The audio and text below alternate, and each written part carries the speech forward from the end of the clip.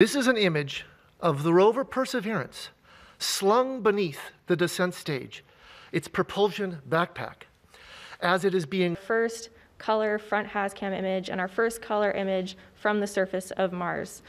This is not a color-corrected product yet, so we'll be continuing to work. Our team has screen right now.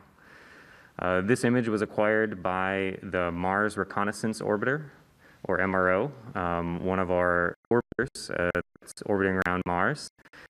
You can see here in the... So what this image is of the wheel on the surface of Mars. It's the front right wheel, and we have now actually seen what it looks like right. As scientists, we mapped out the geologic units present in this landing site, and that's what you can see these different colors mean.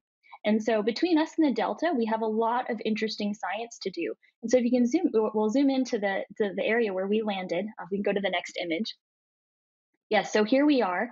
We landed in an area that the science team informally calls Canyon de Chelly, after the National Monument in Arizona, and we'll name all of our rock targets on the surface of Mars after